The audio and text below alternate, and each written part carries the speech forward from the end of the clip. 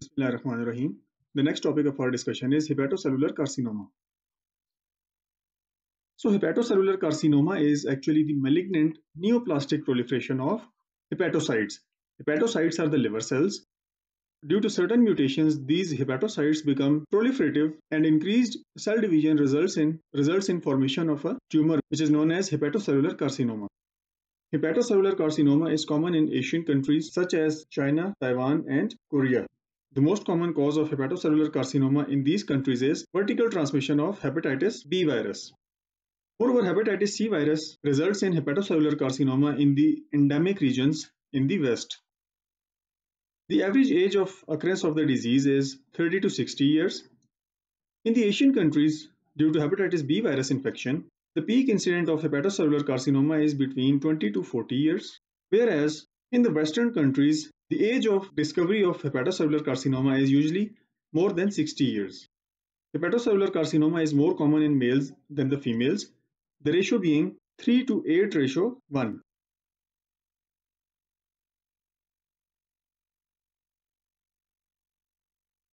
The most common risk factors of hepatocellular carcinoma include hepatitis B virus infection and hepatitis C virus infection.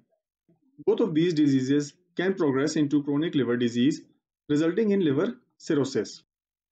Since hepatocellular carcinoma occurs due to chronic inflammation, metabolic disorders such as alcoholic liver disease and non-alcoholic fatty liver disease are also the risk factors of hepatocellular carcinoma. Moreover, the other metabolic diseases such as Wilson disease, alpha-1 antitrypsin deficiency, and hemochromatosis also result in hepatocellular carcinoma. Aflatoxins are specific toxins which are produced by the fungi such as Aspergillus. Aflatoxins also result in chronic inflammation of the liver and hence resulting in hepatocellular carcinoma. Hepatocellular carcinoma due to aflatoxins is more common in the African countries.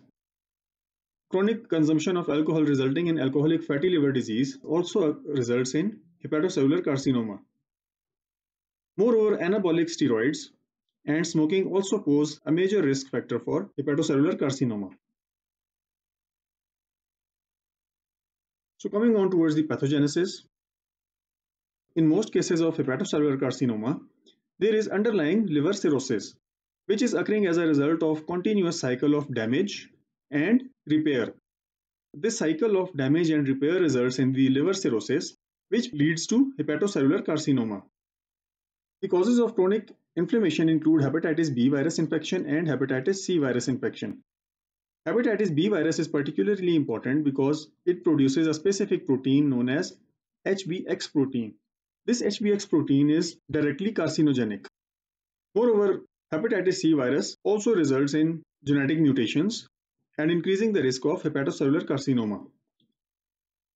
The metabolic diseases such as alcoholic liver disease, non-alcoholic fatty liver disease, and including the congenital metabolic anomalies such as Wilson's disease, alpha-1 antitrypsin deficiency, and hemochromatosis also result in chronic inflammation of the liver, hence predisposing to hepatocellular carcinoma. The next is the aflatoxins and alcohol. Aflatoxins bind covalently to the DNA of hepatocytes, hence resulting in the mutations due to DNA methylation. Out of all the kinds of aflatoxins, aflatoxin beta-1 is the most common, and it also results in the mutation of tumor suppressor gene known as TP53 gene, which predisposes to formation of hepatocellular carcinoma.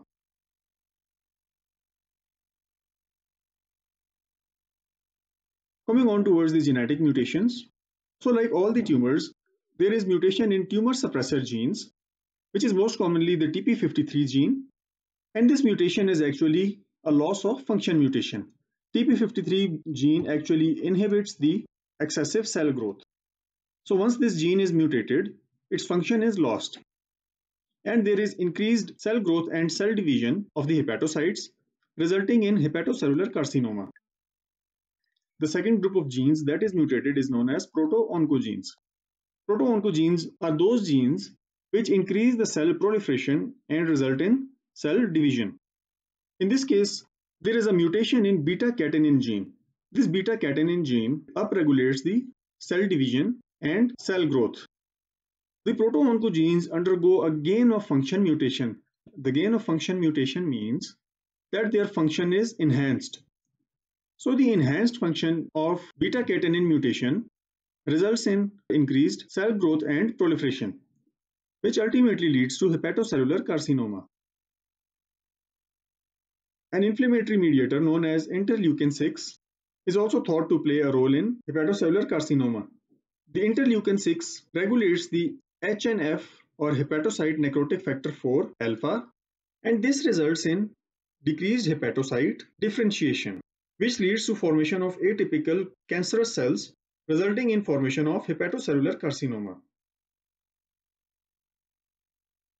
Hepatocellular carcinoma is also thought to arise from certain precursor lesions.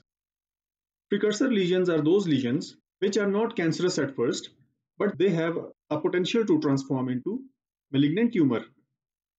The first of all is the hepatocellular adenoma, which is a benign tumor of hepatocytes which contains the potential to become malignant, hence resulting in hepatocellular carcinoma. Moreover, cellular dysplasia is also common in chronic liver disease. Dysplasia means formation of abnormal, immature cells that differ from the original population of the cells. Cellular dysplasia in chronic liver disease can be of two types. The first is small cell change. In this case, the cells become very small and they differ from the normal hepatocytes. The small cell change is thought to be directly pre-malignant. The other type of cellular dysplasia is large cell change. In the large cell change, the hepatocytes become exceedingly large, hence different from the normal hepatocytes. Large cell change serves as a marker for increased risk of hepatocellular carcinoma. But in cases of hepatitis B virus infection, large cell change is thought to be directly pre-malignant. The third precursor lesion is dysplastic nodules. Again, dysplastic means a different kind of formation that does not resemble with the surrounding environment. In case of liver cirrhosis, there are multiple nodules present inside the liver. Amongst those nodules, there are certain nodules that differ from the nodules present in the liver. These nodules are known as dysplastic nodules. These dysplastic nodules can be of two types. The first is low-grade dysplastic nodule, which somehow resembles the other nodules. This low-grade dysplastic nodule may or may not transform into malignancy. The other type of dysplastic nodule is high-grade. High-grade dysplastic nodules do not resemble the other nodules at all. And high-grade dysplastic nodules transform into hepatocellular carcinoma.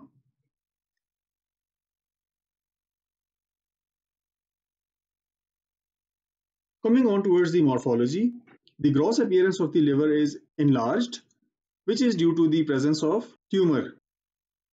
The tumor area might be pale or yellowish in color from the normal liver. The yellowish color is due to fatty liver diseases, and the tumor might also be greenish in color in cases when the tumor cells are well differentiated. Well differentiated means that the tumor cells resemble the hepatocytes and they perform their functions. The greenish appearance is due to the formation of bile by the tumor cells. The cut section reveals a unifocal, multifocal or an infiltrative growth of the tumor. Unifocal means there is only one single mass of tumor. Multifocal means there are multiple masses of the tumor. And infiltrative growth means that the neoplastic cells are immersed within the normal hepatocytes. The hepatocellular carcinoma metastasizes through the blood vessels, hence it also spreads to the veins. The tumor forms a specific pattern which resembles a snake-like movement, and hence it is known as serpentine pattern. The tumor invades the portal vein or it may invade hepatic vein. In case of hepatic vein invasion, the tumor sometimes also extends to inferior vena cava and often in the right heart. This vascular invasion of the tumor also results in the venous occlusion.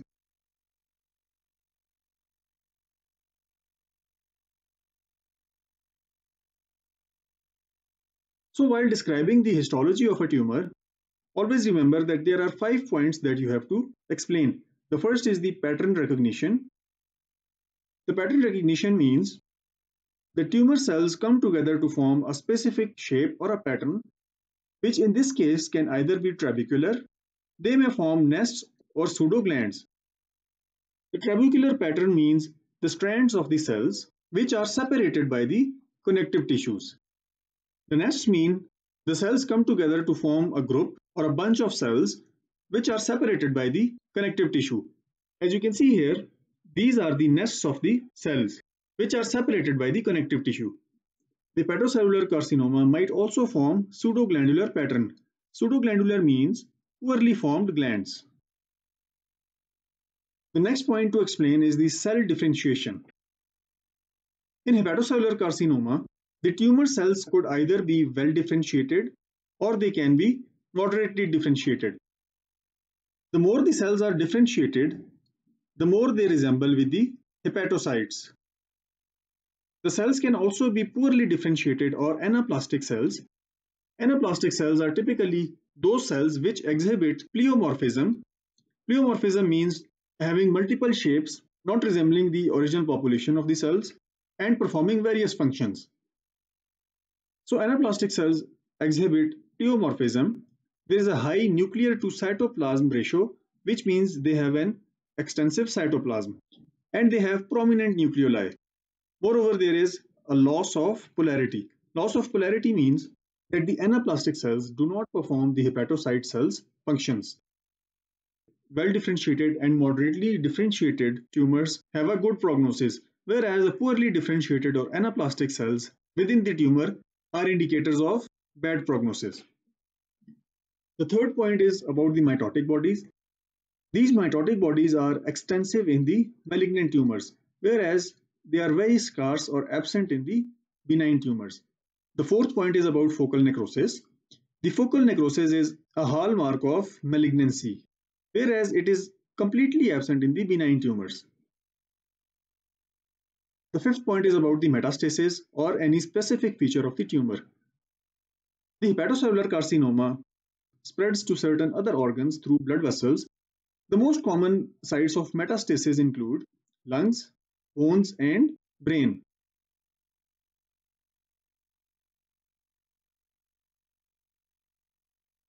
The hepatocellular carcinoma can either be formed in the setting of liver cirrhosis or it can be formed even in the absence of cirrhosis. In the presence of cirrhosis, the signs and symptoms of the hepatocellular carcinoma are mostly masked by the chronic liver disease or liver cirrhosis. And in this case, the clinical features of liver cirrhosis are more prominent, which include ascites, variceal bleeds, spider angiomas, and portal hypertension. In case when cirrhosis is absent, the patient presents with dull abdominal pain, often with the fullness of the abdomen. There might also be a history of fatigue, malaise, and weight loss. Sometimes there is a palpable mass in the right hypochondrium, which is due to extensive enlargement of the tumor. Jaundice and fever are also present in hepatocellular carcinoma in certain cases. A specific tumor marker of hepatocellular carcinoma is alpha-fetoprotein. Alpha-fetoprotein is present in almost 50% of the cases of hepatocellular carcinoma. Ultrasound of the abdomen reveals a nodular mass or increased size of the liver due to formation of tumor. MRI and CT scan are also employed to detect the extent of the tumor, and the definite diagnosis is established on the histological report of the biopsy. The treatment is with surgical removal of the tumor, as well as chemotherapy and radiotherapy are also used. And in cases of liver transplant, the disease often reoccurs due to presence of tumor cells within the veins. So this brings us to the end of discussion about hepatocellular carcinoma.